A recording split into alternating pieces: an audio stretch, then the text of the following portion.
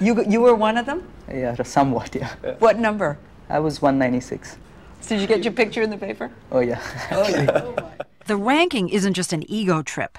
The top kids get to choose which campus they want and which major. It's a big deal in India. It is. Narayana Murthy, founder of the huge software company Infosys, is known as the Bill Gates of India.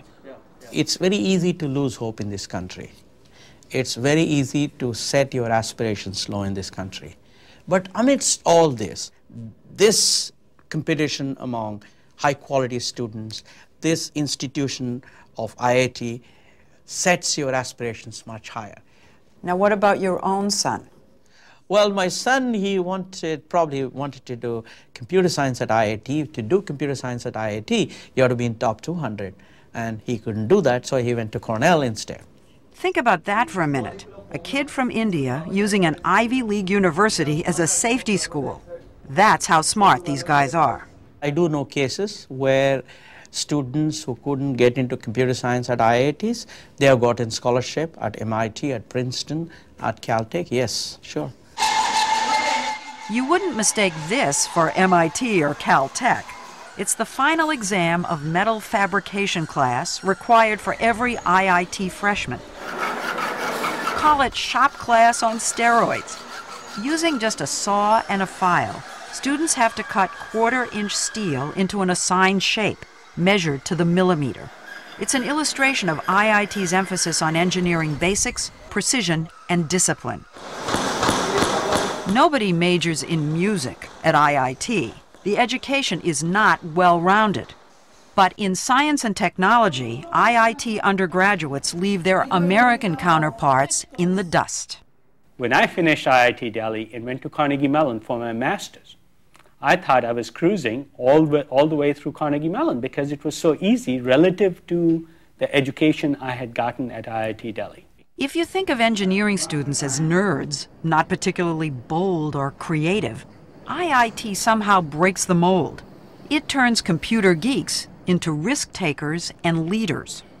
I'm wondering why so many IIT graduates are entrepreneurs. Why so many do start their own companies.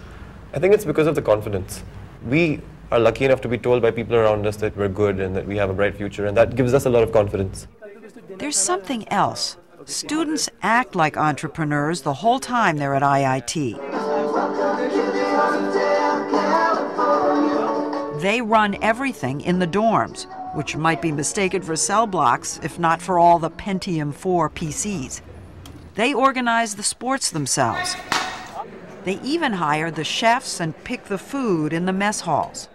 And unlike so many other institutions in India, they all know they're here because they deserve to be here.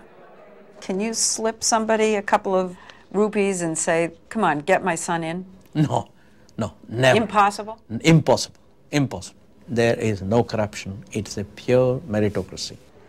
IIT may also be one of the best educational bargains in the world. It costs a family just about $700 a year for room, board, and tuition. That's less than 20% of the true cost. The Indian government subsidizes all the rest. While some IIT grads stay and have helped build India's flourishing high-tech sector, almost 2/3, up to 2,000 people leave every year, most for the U.S. Some people would say you're subsidizing factories which produce largely for the higher end of the American employment market. So there's this debate here that says, why are we spending so much money to educate these brilliant young men who just leave? You don't have to be crudely nationalistic to raise this question. There's a need here, there's a demand here, and these guys are simply not available. How many of them ever come back? Very small percentage. But my view is that we also have to work harder here to make it attractive for them to come back. Murthy is doing his part. His software company, Infosys, hires about 150 IIT graduates every year to stay and work in India. He says the brain drain doesn't worry him. Sure, Nehru wanted all these young men and women to contribute to the success of India, and they are contributing to the success of India in some way, because today the respect for the Indian professional is much higher in the United States than what it was in the 50s. But does that translate into investment money coming into India? Some of these people who have reached the higher echelons in the corporate world in the US, they have persuaded their corporations to start operations in India, whether it's Texas Instruments, whether it's General Electric, whether it's Citibank. So it does mean investment back here. Oh yes, it does mean. I have no question that India now is benefiting significantly from the cycling of knowledge, the back and forth, no question about it. And individual IIT grads are sending lots of money back home, too. But the U.S. still gets the better end of the bargain. How many jobs have entrepreneurs, Indian entrepreneurs in Silicon Valley created over the last 15, 20 years? Hundreds of thousands, I would guess. For this society. For this society here in America. For America to be able to pick off this human capital, these well-trained engineers with great minds, is a great deal.